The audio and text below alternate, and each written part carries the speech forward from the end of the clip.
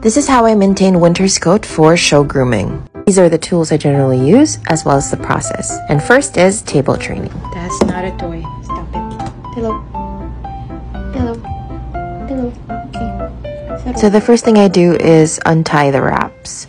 And I use this tool to extend the tie and then cut it off so as not to damage her fur. Because the goal is to grow her fur, right?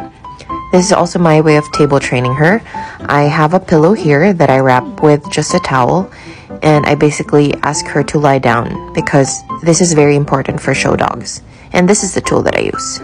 Now I carefully brush her to see if there are any mats, but the wraps actually help prevent the matting on her fur as, you know, we try to grow it. And then I clean her face to get rid of all her eye dirt as well as prevent tear staining, and then continue with the brushing between the pin brush and the slicker brush. To see how I wrap her fur, follow for part 2.